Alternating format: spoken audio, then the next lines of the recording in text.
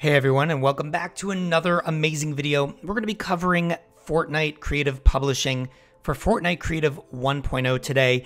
They did change the publishing about a month ago, and I know some people still had some questions about it. So what I'm going to do right now, I'm going to go ahead and jump into my island right here.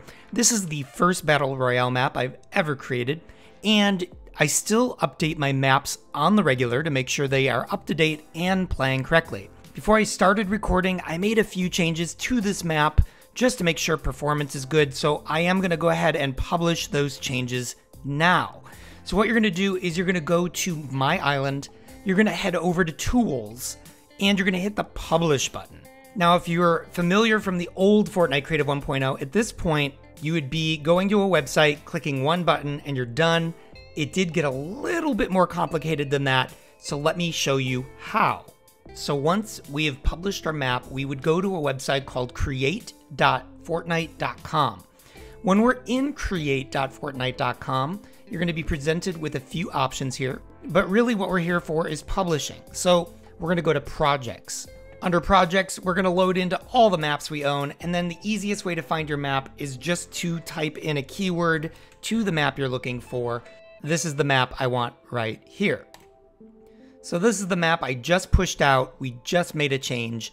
So what you may need to do is, before you do anything else, if this is not the first time you've published the map, sometimes it's easy to copy and paste the title here before going to private versions, and I'll show you why. There are times where it will rename your island to a short term or something else, and so it's just easy to go ahead and copy paste, or you could just type it back out from what it says up there. But basically, you want to make sure your title is correct. You can go through here, make any changes you need to, make sure your thumbnail is still correct. But if this is your first time publishing, anything with the red asterisk does need to be filled out. So the island title, the island description, the island tags are required, so you have to choose up to 4 tags. An island image is required. This is just a screenshot in replay mode of the island, or you can hire an artist to do a thumbnail for you, or you can create your own. Then you have to put in some instructions of basically how does your game work. When you're all done with that, you're going to go ahead and hit whether you want this to release to the community automatically. If you turn this off, you're going to have to push it manually yourself later. However, there is a bug right now, at least at the time of this recording, where no matter if you turn this off or on, it will not automatically release the island code. When you're all set, you're going to hit submit for publishing. You're going to see here it is now submitted and in review. So we're going to wait for that to get approved by Epic. All right, you're going to get an email from Epic Games saying that your map was approved or declined. Most likely it will be approved as long as you are not putting any intellectual property, you're not putting any kind of vulgar, or you're not breaking any TOS of any kind.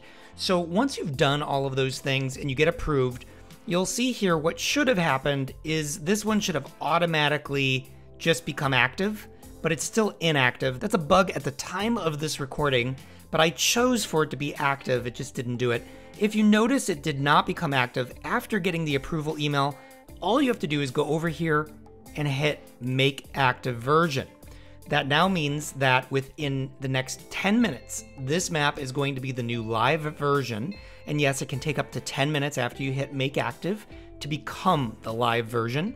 That will now take place. Now, let's say you made a horrible mistake, there's a big bug in this island, and you just want to revert it. You can always go back to the previous by just clicking here and say Make Active Version. Now it's saying, wait a minute, if you roll back an active version, this can cause issues. If you have player save data, this can break that player save data, etc. Now, because I do have player save data on this particular map, I am not going to do this. But if you hit continue, the green light would then show up on the second map there, and that's really good if you're in a situation where your map is so broken compared to the previous version that it's not worth losing your fan base over the next couple days while you're trying to fix it. So I do like being able to roll back to an older version if something catastrophic happens or there's a big enough bug that merits you rolling back. So hopefully this helps. The only thing that would cause concern rolling back would be if you have a save device active. It could screw things up on that save device if people joined the most active version and made some save changes. That's about it. You can still roll back. just anything they did in that session would just not save. So hopefully this helps. Please like and subscribe if you like my videos, and until next time, take care.